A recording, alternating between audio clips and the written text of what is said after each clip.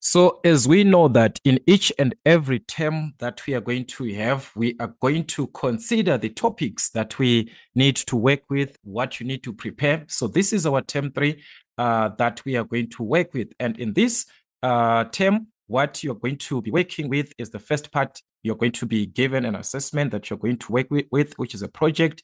With that, it must cover what you did from term 1 up to term 3.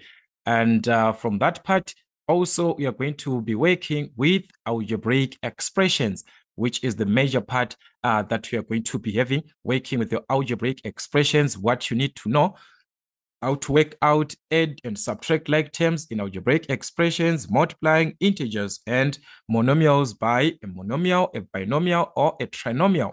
Divide the following by integer or a monomial. So we're going to have these typical questions, the introductions on how you're supposed to have this in the first part of your week. Then also you are going to be working with algebraic equations. Remember your equation solving for x, whereby you're solving for the unknown value that you are given. So what you're going to need is to use substitution in equations to generate tables of ordered pairs, extend solving equations to include using additive and multiplicative inverses. Also working or using the laws of exponents. You are going to, meaning to say, you must have a recap. Can you have a recap on this part, on your laws of exponents, because we are going to need that part as you are simplifying, as you are solving your equations. All right.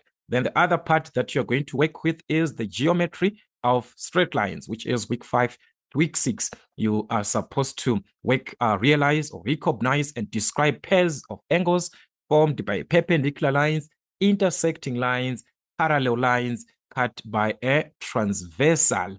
So we're going to talk about that. Then solving problems. And these problems, we are supposed to solve geometric problems using the relationship between pairs of angles described above, using any of this part. Is it from perpendicular lines? Is it from the parallel lines? And the last part that you are going to have is the geometry of 2D shapes, where you need to classify the classifying of 2D shapes, identify and write clear definitions of triangles in terms of their sides and angles, then distinguishing between equilateral triangles, isosceles triangles, and also right angle triangle. You need to know these types of triangles as you are working with this part. They're also going to talk of the constructions and classifying of these shapes that we are given. So that means we shall have this as the major part of our term, which is the last part, as you can see, even in terms of the time that we are going to take in this one. We're going to take a lot of hours, and also that is 3 weeks approximation working with this, 12.5 hours working with this. Then the last part, you are going to have a revision. Then do not forget that formal assessment task for the test that you are going to have. And all, take note, all term 3 topics, all term, there's all of them.